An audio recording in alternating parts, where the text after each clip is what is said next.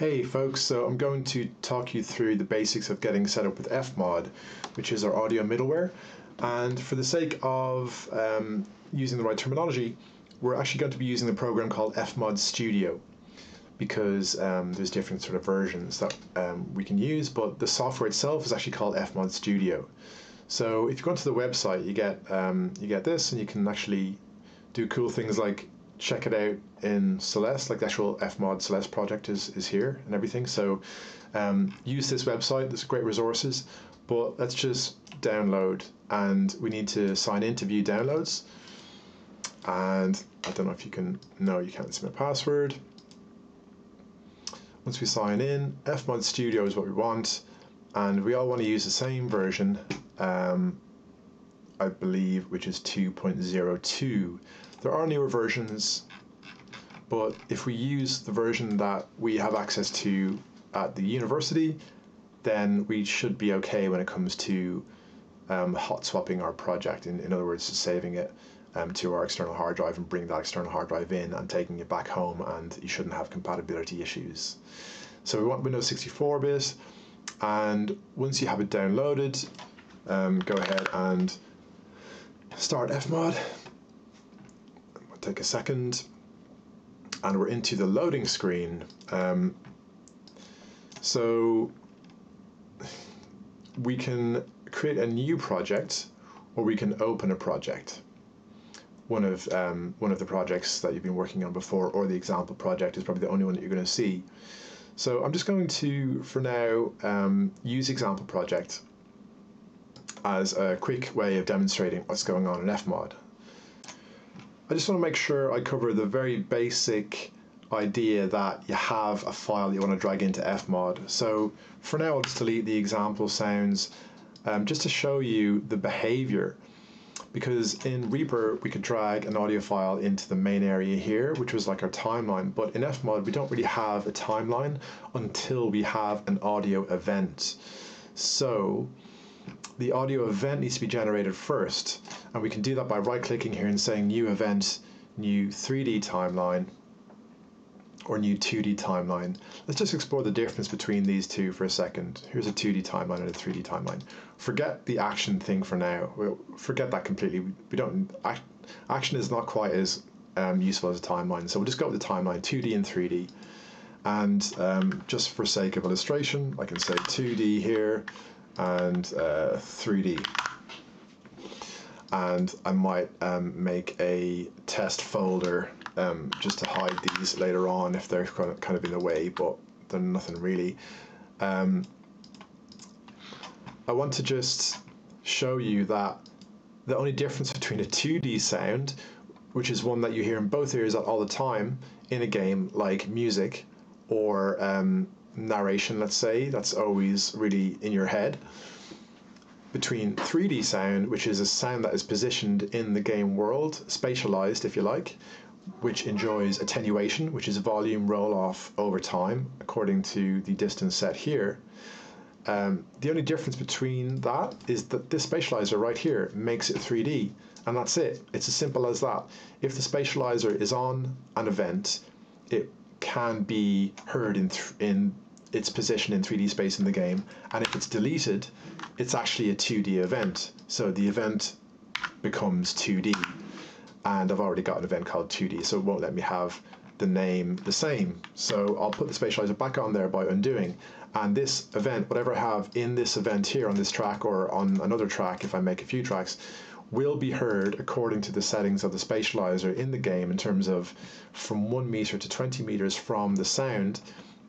The event will have a audible kind of attenuation, which is quietening over distance, according to this graph here. And if we didn't have anything in FMOD, let's say we have a sound effect that we want to get into FMOD. If we don't have an event ready to receive, a timeline ready to receive the audio, what will happen is we can just drag it straight to the event area, and it will also populate an event as a 3D timeline. Usually we want 3D timeline, not 2D. Then we press create, and it will automatically name the event with this silly name of the file, depending on how it was named. So that's kind of why I usually make an event, and it's good practice to, by testing, know what the attenuation is that you want in the game. It can be different depending on the game in terms of the units they use, and set that here. You can double click it and you can type it in, say 100 meters or whatever down here. It's very small. And then you can actually call this, let's say we call it 3D event template. Even better, we can say like template 100 meters, just to remind us that it's just a template of an event that will go quiet after 100 meter or towards 100 meters. And this is kind of how I would recommend working, just leaving this here, and every time you want to make a new event in FMOD, you can just Control D, you can duplicate it, and then rename the duplicate like pistol or whatever. And then you can drag in your actual pistol sound or whatever asset that you've got ready into the pistol, and it's not going to rename it to something weird. And the reason that it's unassigned is because we have to assign it to a master bank. We don't need to worry about this right now. We'll look at that later. But essentially, when it comes to getting sounds into game, we need to make sure the sound is assigned to some bank, and these are the banks that come with the example project. So it just gives you a sense for what the normal banks are. You don't need to worry about this really. Just assign it to the master bank. It's fine. And you actually you file build, and it will send the audio to wherever the edit preferences build browse button is telling it to go, and will point this towards the game directory, and that information should be written down in the documentation as to where exactly that should be. But yeah, that's the kind of basics of getting a sound into FMOD and into your game in a real hurry. It's just understanding this idea of 3D timeline. So let's go ahead and look at more examples of events in FMOD. And these are all the folders and files that come with the example project. So if I click one of them, it will appear. And this is actually quite a nice, simple one to start off with. So let's just minimize the others. Good old button press sound. Looks like these files have come from text to MP3 as well. Highlight. Oh, yeah, that's because I was changing them. And this is a really good thing to do, to actually bring in files from the text to MP3 website. And this one says highlight, and the event is called button_highlight, which means in Unity, I can use this sound button highlight to test whether or not the UI button highlight sound works. So the website being able to use this text to MP3 website, which I will just show you now very, very quickly. If you're not familiar with it, it's really useful because you can type in words and then you can put them in FMOD, and you can actually test out that specific action in FMOD. So this example that I chose is actually one that I already put in that sound for. Let me just choose one of the standard FMOD examples. Doesn't matter. These are all UI sounds. They're all very simple events. So we call a sound effect an event, and it's kind of different to Reaper, because in Reaper, all the individual tracks get rendered down to our sound effect when we actually export or render the sound out of Reaper. But FMOD is not really for mixing in the same way. It's not really for designing sound at all. It's actually just a trigger system.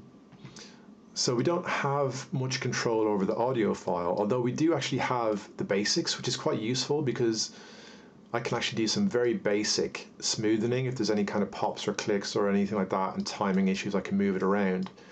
But essentially FMOD just controls the triggering of this sound, the behavior, so that whatever event that we have here, when that is played in the game engine, it's going to kind of behave exactly as we set it up in FMOD unless we have any complicated instructions coming from the game code. Pause. So here we have a very simple sound. It's pause sound, and yeah, it's just Pause. playing on spacebar, and then it's automatically releasing the sound. Pause.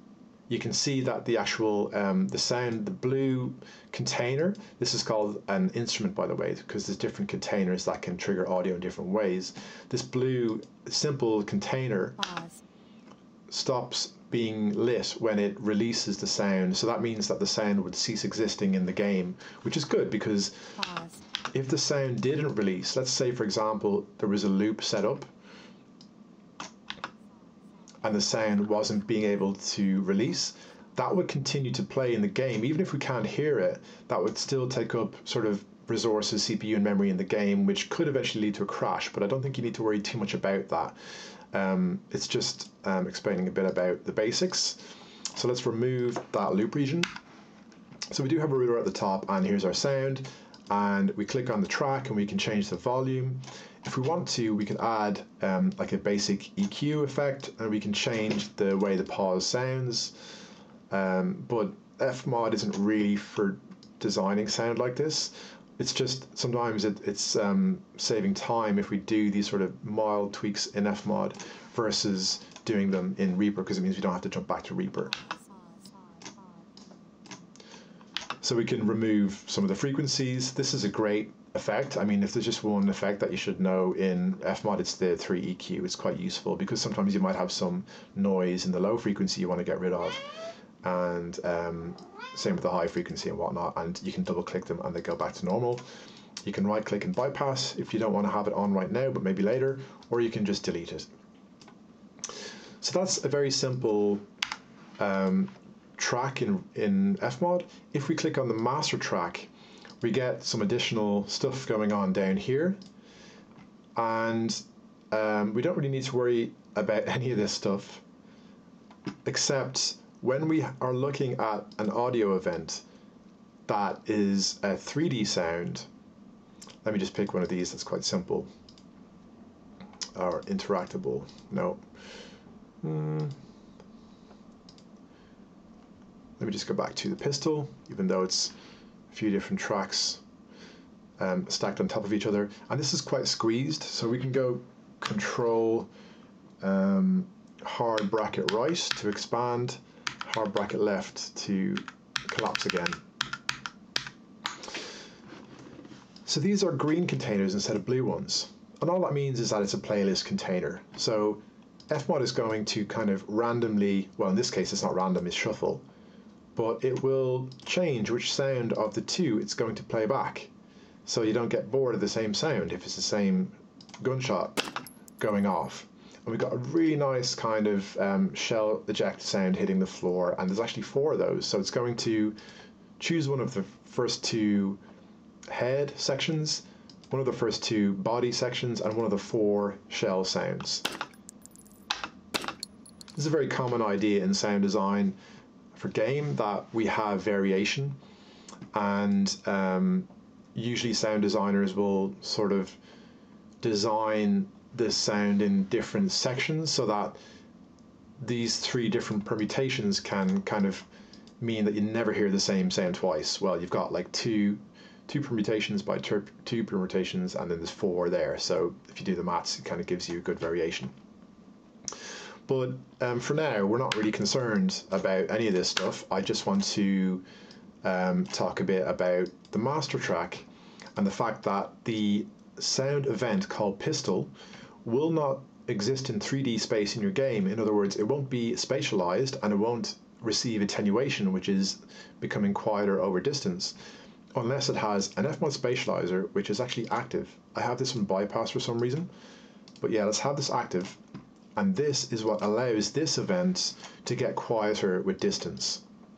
If you click off the master channel, this stuff will disappear. So yeah, just be aware. Oh, it stays there, but if you click back in the track or somewhere else, it might disappear.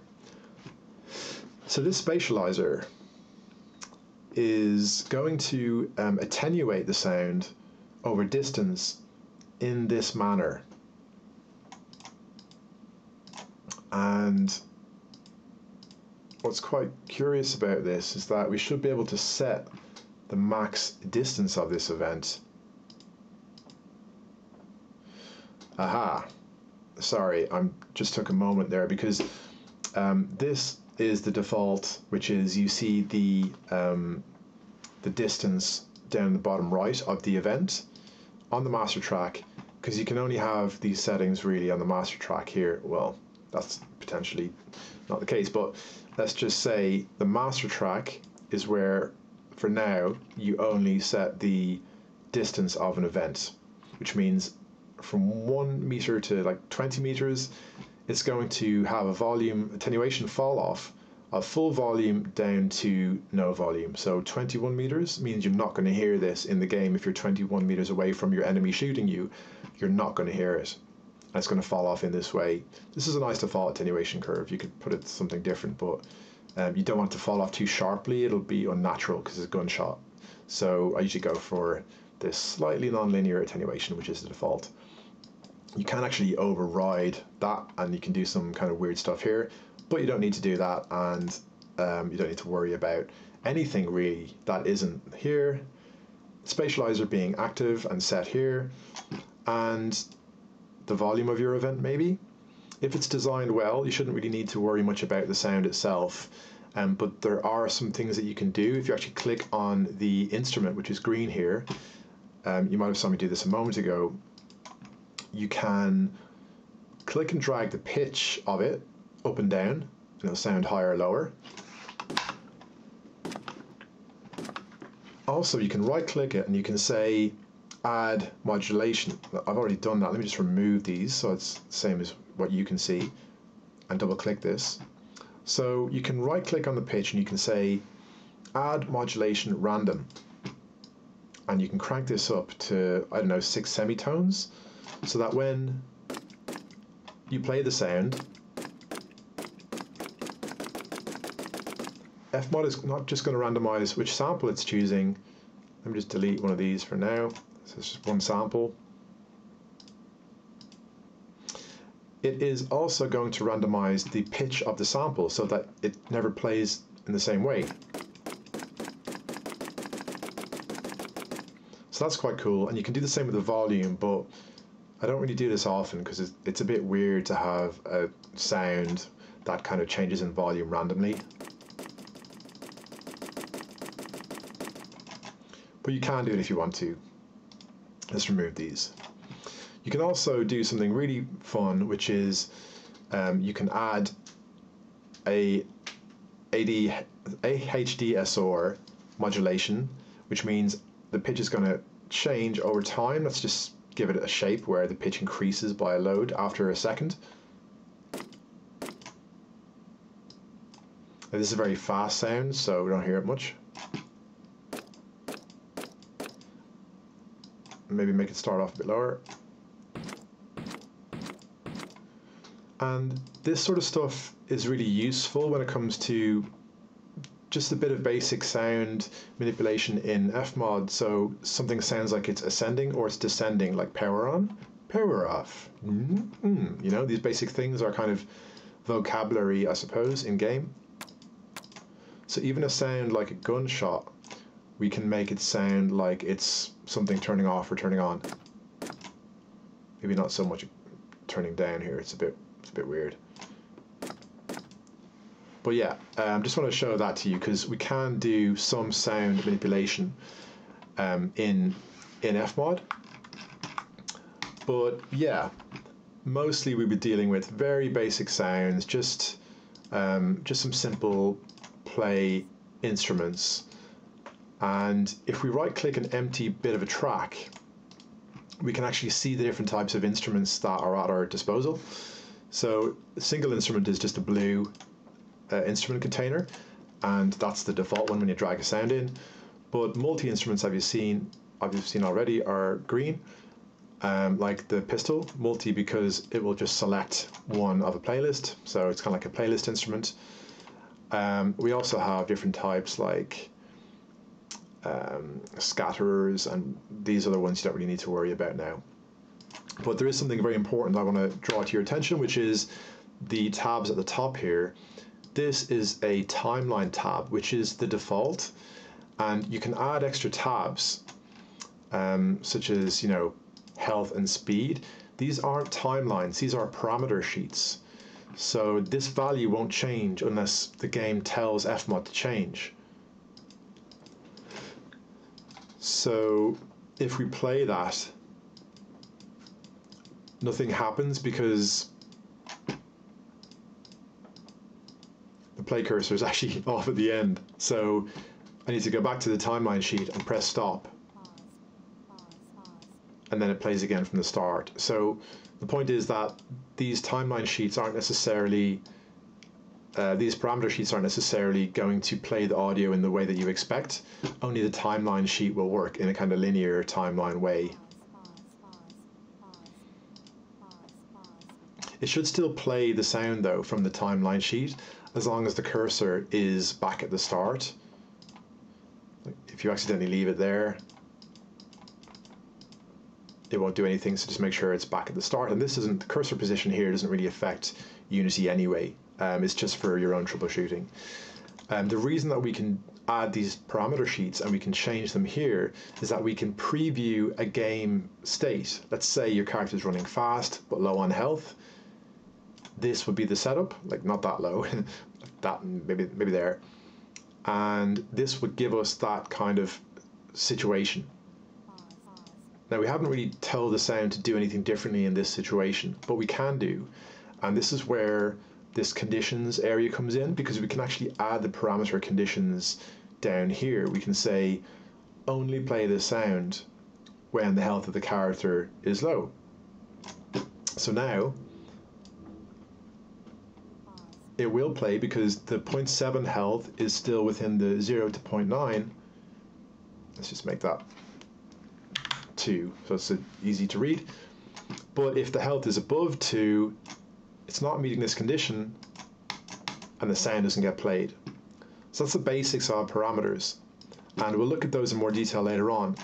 In the examples that FMOD gives you, it may be slightly confusing that it's not using the basic timeline, and that's just because the person who put together the example project didn't use a timeline. That's fine, because you actually don't need to use a timeline if you're loading everything into parameter sheets, and conversely you don't really need to use the parameter sheets to have your audio if you're putting everything on the timeline with conditions. So it doesn't really matter, and this is something that I didn't really realize. I just kind of drifted into doing it in the parameter sheet way. There's no right or wrong here. All these sounds live on the parameter sheets, which means that this is the amount of traffic in the game, for example, and there's no timeline. There's no timeline here because this is a parameter sheet. So if I press play, let's say with this parameter setting of 0.13 traffic, it's going to loop the audio that is underneath the cursor at that point. See, so the audio is looping underneath because it's set to loop here. And if that wasn't set to loop, it will just expire when it reaches the end, but it's set to loop there. And when I scroll the parameter further along, it's going to start looping, or because this is a scatterer instrument, it's going to start randomly triggering the sounds within the scatterer playlist. So if I click on this, this is a cool type of instrument that just spawns things. So it's quite a unique one. It's not very usual. It's not as usual as a simple single instrument or a multi-instrument, which is essentially, oh, this is another scatterer. These are all scatterers. But they're just different types of kind of playlists, if you like. The scatterer just kind of triggers it at set intervals. So you can move things around on a parameter sheet so that the audio is only going to be heard when it reaches a certain point of the parameter. But just bear in mind that without the timeline sheet, it might be controlling the lifespan of the event. So just stick to the timeline for now. And don't use the parameter sheets until the case requires it, and then we can look at how to control the life of the event in the timeline and have the parameters play either from the timeline or perhaps using parameter sheets. But that's the reason that we have the option to use both, is that the timeline is more about controlling the kind of lifespan of the event, back to the pistol. And if we have parameter sheets, we can have the same or other sounds respond to changes in the parameters while still having control over whether the event just releases at the end or whether it loops. We can use a loop region or a sustain point. There's different ways of controlling whether the event playback is going to be managed as the parameter sound comes or goes. And that's really it for now. I don't want to get too advanced into this stuff. I just wanted to give a good overview into FMOD, and that's basically it. And what we do when it comes to getting the sound into game is file build, and wherever the project edit preferences build tab is pointed to, the FMOD files will be sent to the game. So that's quite nice and it works quite well. And we'll come back and look at parameters in more detail in future, but that's basically FMOD in a nutshell. So I would encourage you to just go through different events, and this one uses a programmer instrument. It's a bit silly because they have audio in it. Well, not silly, but unnecessary, let's say. And they're all doing something different. And this one is on the timeline. Discovery, nominal Miko, ohms 1 not required. So they're doing some crazy looping here. Discovery, nominal Miko, ohms 1 not required. And they have a parameter called VO sidechain. You don't need to worry about this stuff. It's just kind of getting you used to the concept of FMOD being a tool for triggering rather than sound design. I'm just taking a quick look at these events to see how they're set up. Discovery, nominal Miko, ohms 1 not required. What's interesting about this is that it's looping for a bit and then it's releasing itself. So I'm curious as to how it's releasing itself or what is telling it to release. And they've got just a funny transition on the go here. Personally, I maybe wouldn't do it that way, but there's different ways of doing things to get the same behavior, and everything that you do in FMOD should really all be about what is it that you're looking to do. And most of the time it's just play a simple sound, and sometimes it's playing a sound when something happens in the game and holding it for a bit until that thing that's happening isn't happening anymore, and then maybe releasing the sound or keeping it ready so that it can replay that thing that might happen again. And that's FMOD in a nutshell. Thanks.